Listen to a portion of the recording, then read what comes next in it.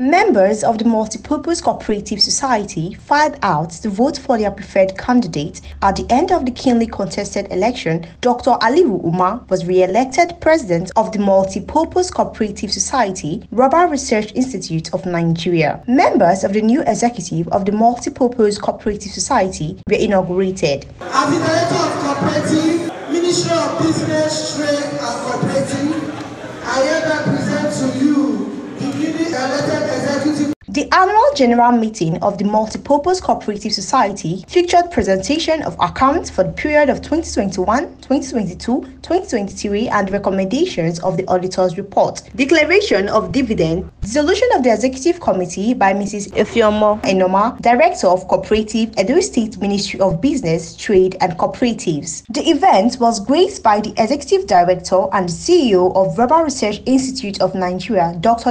Dongo, represented by Dr. Bakare, Director and Head of Knowledge Sharing and Management Department. There were goodwill messages from the President, Edo Cooperative Federation, Filani Ojo, the newly elected executives and others comment. Once you are good, people will appreciate who you are.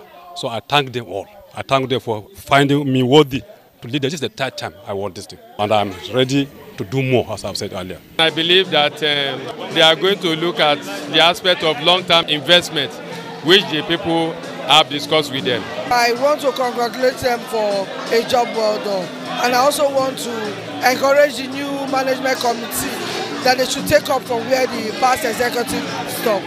Celebration trailed the inauguration of the new executives.